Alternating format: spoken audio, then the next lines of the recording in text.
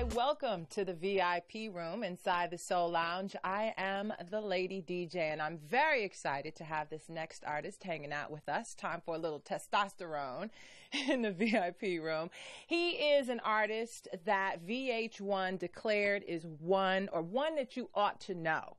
And I've been watching him and listening to him for a while, and it is my pleasure to finally have him here inside the Soul Lounge. Russell, thank you so much, Russel Taylor, for being here. It is absolutely my pleasure. Thank you. Absolutely. So, you're originally from Philadelphia, correct? Born and raised. Yeah? Philly cheesesteaks. Yes, baby. Well, I'm sure Philly cheesesteaks and a ton of great music. Oh, yeah. Because, I mean, they're deep-rooted soul and funk history inside. Yeah. Gamble and Huff. Yeah. I mean, I could keep going. Philadelphia, I was raised in Philadelphia till I was 14, Okay. and then that's when we moved. My father was a sergeant on Philadelphia police force. My mother was a councilwoman, and like Philly is part of my blood. So yeah, I wouldn't trade it for the world. Now, did you grow up listening to music? Whenever I talk to artists, they say, oh, from the time I was little, my parents would put a record on the record player and I'd dance around. Was that your story? Indeed. Yeah. So in my household, we had a big stereo cabinet with like big speakers and everything. And it was a tradition to listen to music on the weekends, like as a family, as we did work around the house, cleaning up and stuff. And with my parents, we listened to like all the soul greats, Marvin Gaye, Donny Hathaway, Roberta Flack, Dionne Warwick, like all of that stuff. And then, but we also listened to Foreigner and Seals and Croft and Neil Young. And so I had an exposure to really all types of music. And with soul music and gospel, you know, I fell in love with particularly the early stuff. I fell in love with the intent, like a singer delivering with the intent of making you feel something. I fell in love with that. Okay. The actor in me. I didn't know I was an actor when I was a kid, but then when it comes to the other music, like the Seals and Croft and so forth, I fell in love with the storytelling. And there's just a very unique way of folk music, you know, to get a story across, word choice, phrasing, and so forth.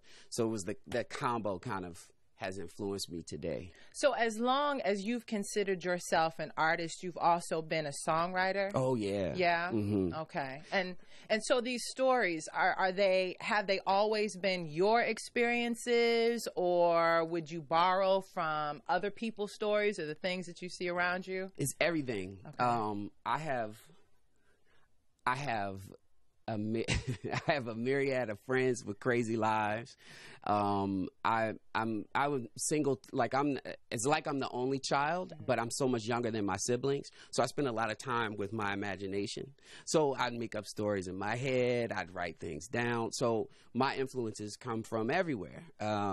Most recently, one of the first singles from the forthcoming record, War of Hearts, was inspired by the television show Scandal.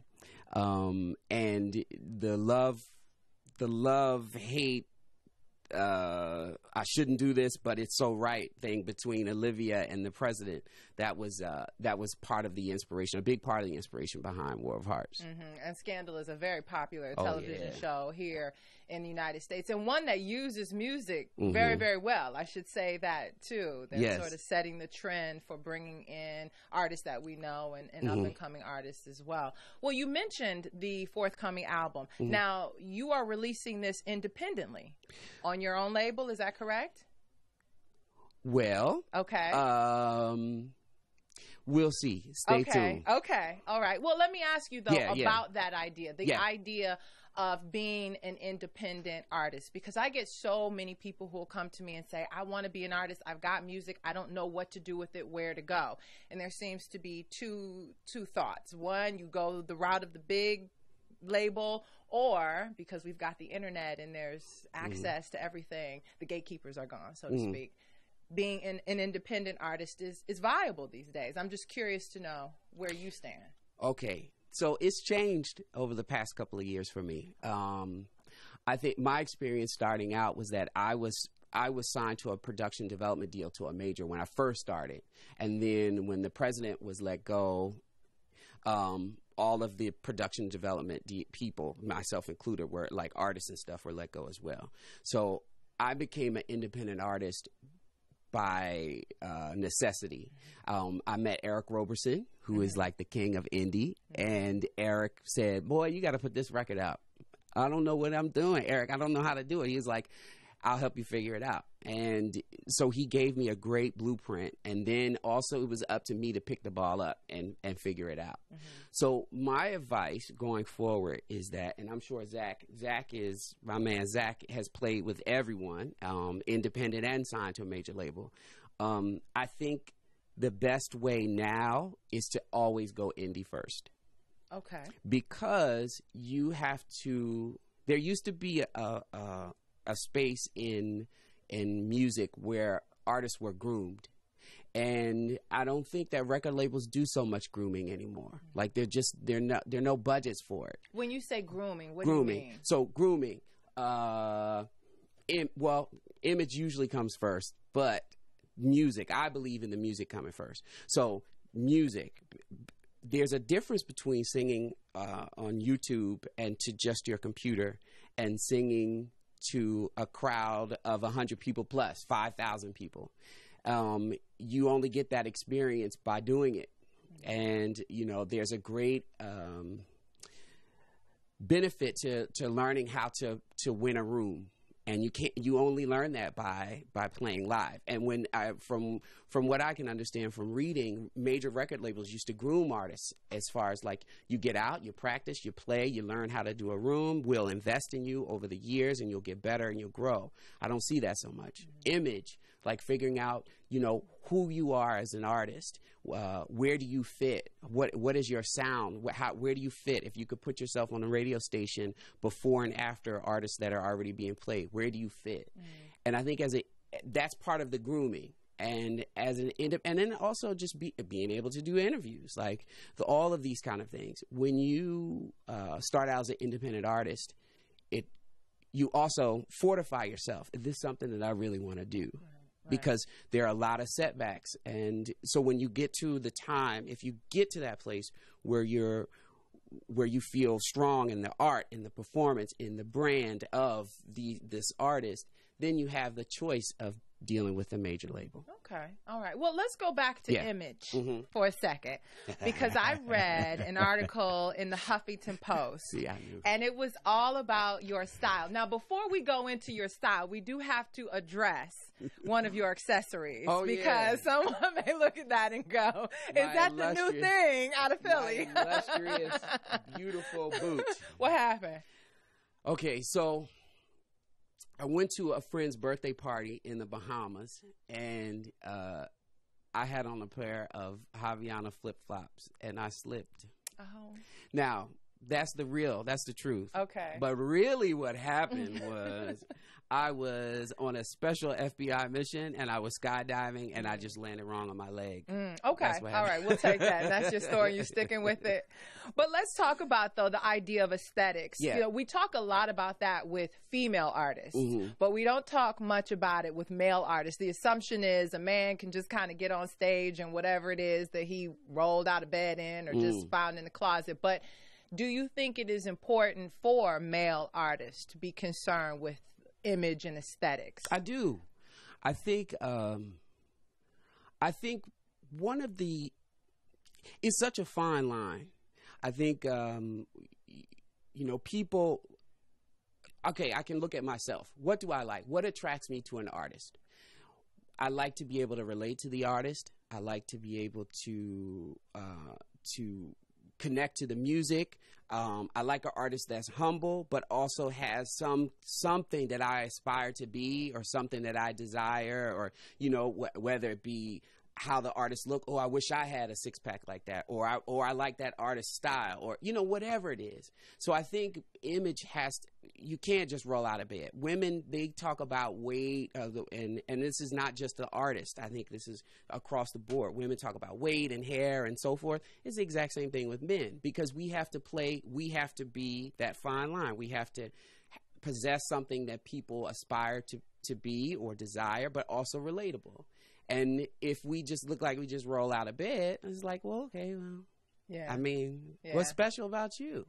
You know, I guess it's also kind of the same thing when you go to work, like a 9-to-5 job. Would you go to work, you know, just rolling out of bed, or would you go to work and put some thought into it? Like, sure. Yeah. Absolutely. We're talking to Russel Taylor. He's hanging out inside the VIP lounge. So, War of Hearts. Yes. The new album, or the forthcoming album. Mm-hmm. We want to hear something from it. I mean, we brought you here to talk, but we also brought you here to sing. I would love to. So would you present something? What are we going to do first? War of Hearts. Okay. So the title track. War of Hearts, title track. This was a song that changed my life. Okay. So let's do it.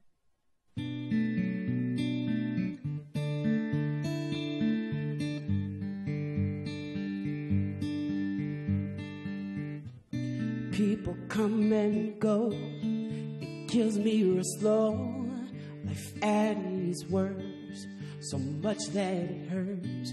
Open up, let you in, don't wanna fall again. Original sin, same story, new win. Enemy in my eyes, took me at hello. We're still in disguise, we lost all control.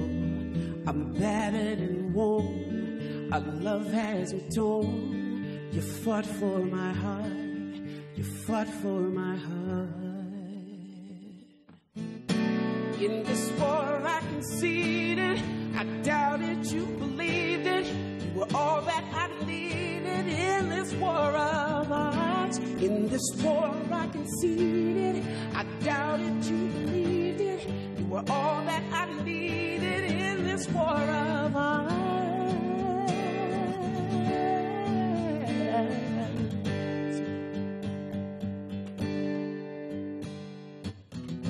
Dust still in the wind, I can't see to the end. The path is unclear.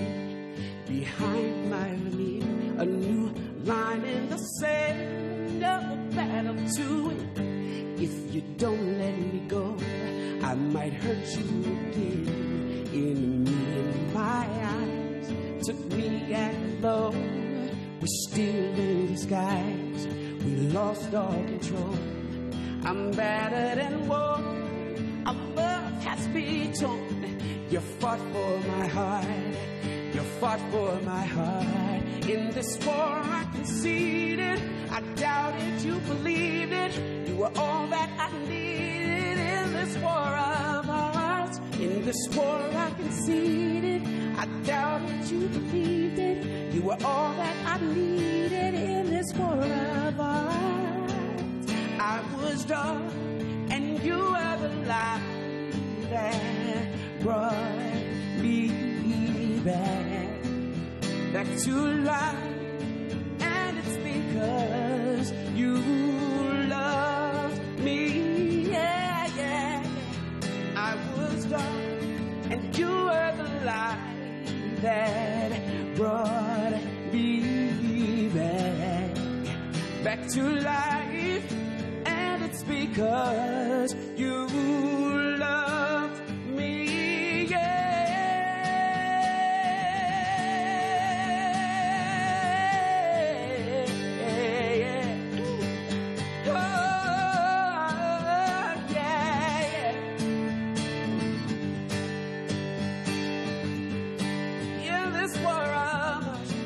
In this war I conceded, I doubted you believed it. You were all that I needed in this war of hearts. Hey,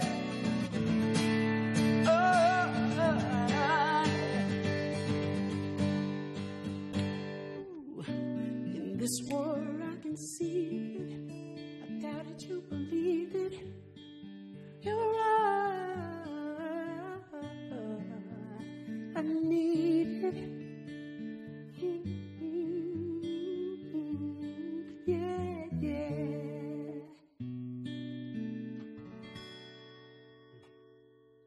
Nice. Russel Taylor inside the VIP room in the Soul Lounge.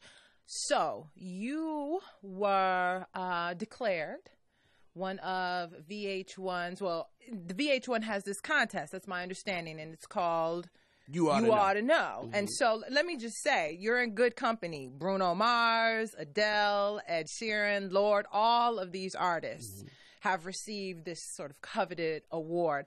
I'm curious, though, do you ever feel a sense of competition? Or are you one of those artists who is just kind of always in your own realm? And because you hear, I know every time someone mentions that, they go through that list. Bruno, you know. For me, the reason why I say War of Hearts changed my life was because, you know, working as an artist and performing, you sometimes feel like it's like a thankless job. Like sometimes there are moments where you're just like, oh my God, everything is wonderful. And then there are times where you're like, nobody cares, no matter how hard I work. And War of Hearts, it started in the summer where I got a call for a placement for the Black Ink Crew, War of Hearts, which is a TV show on VH1 actually. And it was like, oh, okay, cool. All right. Okay, God, I hear you. And then one thing led to another. And then the You Ought to Know situation happened. And it was the first crowdsourced You Ought to Know for the product, for the brand, You Ought to Know for VH1. And so I had to have fans vote. And then I won. And for competition, when I look at the rest of the people that are You Ought to Know artists, is actually, for me, it's not competition. All right, let me say, I'm going to get back to the You Ought to Know. A long time ago, before I had a voice coach who is no longer with us named Ruby Glover. And Ruby Glover, for probably 4 lessons, we didn't even sing. We talked. And when we talked, she wanted to make sure that my head was right. And one of the things that this was when I was a kid, so stays with me. In art, there is no competition. If you're competing, then there's no way you can get to the heart of your truth for your art.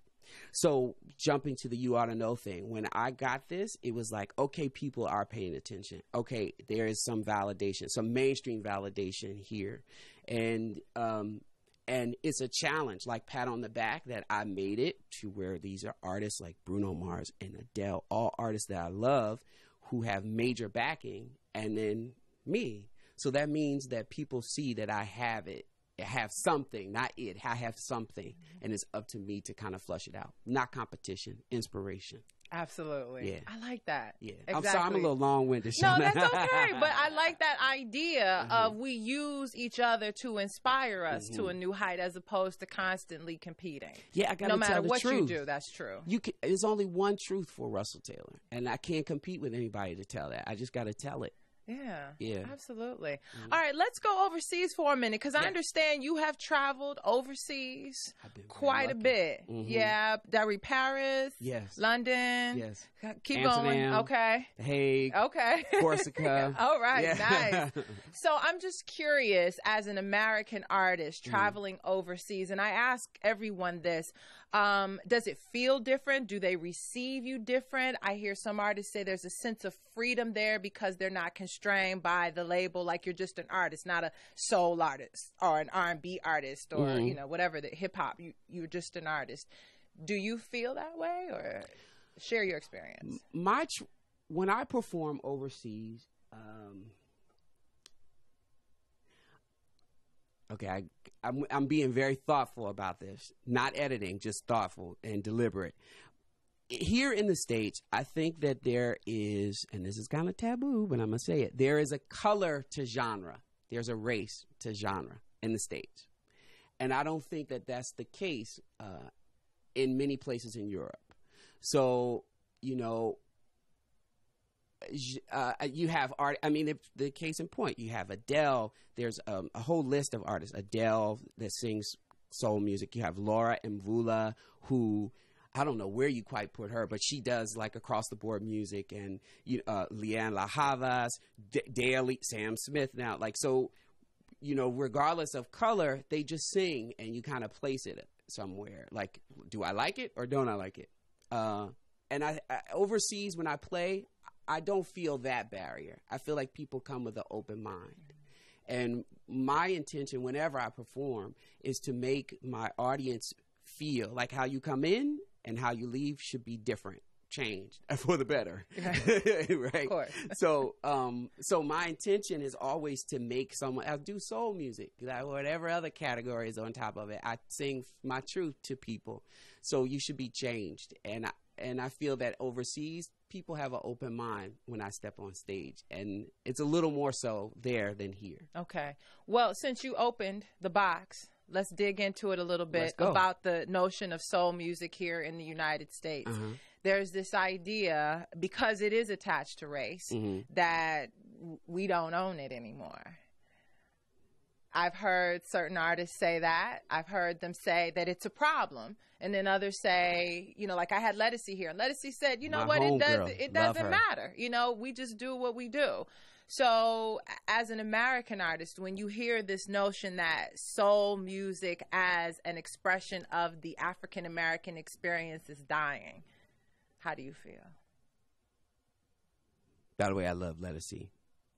I just wanted to say that. How do I feel? I feel frustrated sometimes because, going back to one of your earlier questions, as an African-American man that sings soul music, I feel that there's an expectation of me to sing about a certain subject matter in a certain way.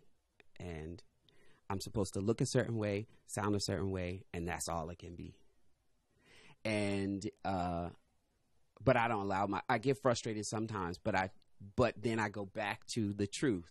If I tell the truth in the music, then it won't make a difference.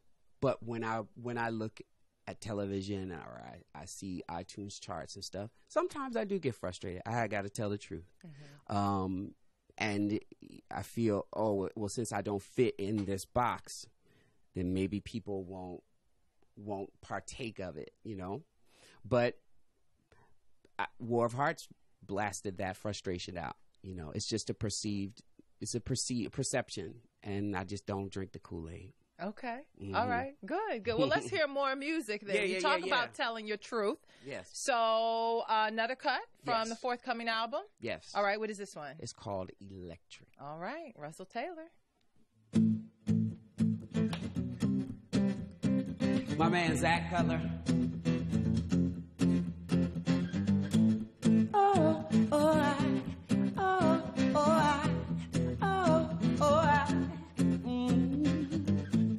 The world is moving fast. I'm trying to catch my breath. I can't catch my breath. The space in between what you do and what I need, it drives me wild. It drives me wild. Can you feel it out? Music is so loud. It's so electric. You and me right now. Can you feel it out? Music is so loud. It's so electric. You and me right now.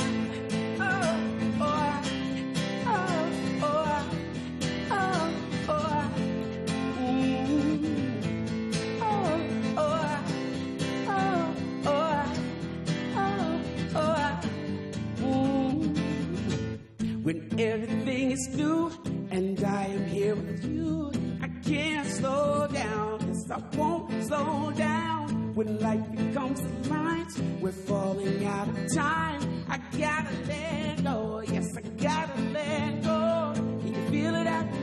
Hey, music is so loud. It's so electric. You and me right now. Can you feel it out? Hey, music is so loud. It's so electric. You and me right now.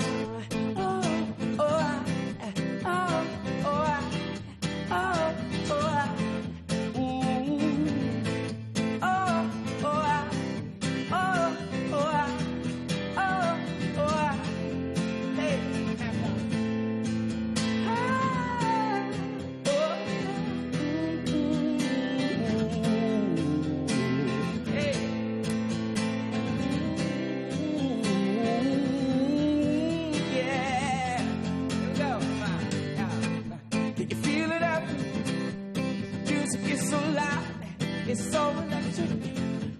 You and me right now. Feel it out. Music is so loud, it's so electric. You with me right now, hey, you with me right now. You with me right now, you with me right now. You with me right now, you with me right now. You with me right now, it's so electric. You with me right now. I love it. That's great. Cool. Russel Taylor. I'm hearing a little bit of Howard Hewitt in there. Oh, man, I take that. Okay, no, I mean it as a Howard compliment. Hewitt, yeah. Like, yeah, I hear, I don't know, I like that. I love it, actually. That's hot. So that's from the War of Hearts album, which is coming out very soon. Yes, indeed. All right, before I let you go, you've got to play a game with me. You down? Let's go. You game? All right, so what's in your ear? That's what it's called. I ask everyone 3 questions, and you just have to answer it. So we start off, it's Sunday afternoon. You got to clean the house. You got some things to do. We all are there. You know, laundry to fold. What's playing in the background? Molly music. Okay. Oh, yeah. Sunday, Molly music. Got to start with a little gospel, soul gospel. Tamar Braxton, I've been playing a lot. All the Way Home and Pieces of Me. A throwback. This is this past Sunday. Well, Molly music is new, but a throwback that I've been really into is the Leanne La Havas, and a throwback meaning like a year ago. And Laura Mvula. I'm totally into them. Okay. Yeah. All right. Nice. Okay. It's Friday night. Yes. Oh. Night, everything worked out just nice, just perfectly. So, okay, you know, romantic night. Teddy Prendergrass. Okay. Turn off the lights. Okay. That's always the set the mood record. Sometimes I put a little M83. You got to get into it. Okay. M83 is like ambient mood, right? And a little Jenny Aiko. Okay. All right. Let me set you up with a playlist. Can you make a mixtape for me? I got you. And you'll seal the deal every time. Okay. All right. We'll talk about that after it's over. All right. And then finally, you know, that everybody has that music that just makes them feel good when things aren't going the way that they want. That music that inspires you, that lifts you out of darkness. It's really hard to narrow it. So I'll have to just say, because there are a lot of artists, I'll have to say the most recent one, Kirk Franklin. The record, I don't know the title, but it's the record where he's standing on the top of the mountain with a flag in it. I think it's like Set It Free or something. I just listened to that whole record, and it took me out. Okay. I think there's such power in gospel music, particularly for me now, like modern gospel, like Kirk Franklin and artists like Mary Mary, Help. Oh my goodness. When you listen to those records, they definitely change you. Oh, so yeah. Mary Mary is definitely on my list. Every day. Right. Absolutely. All right. Russel Taylor, thank you for so much. This was so much fun. Thank you. I appreciate you being here.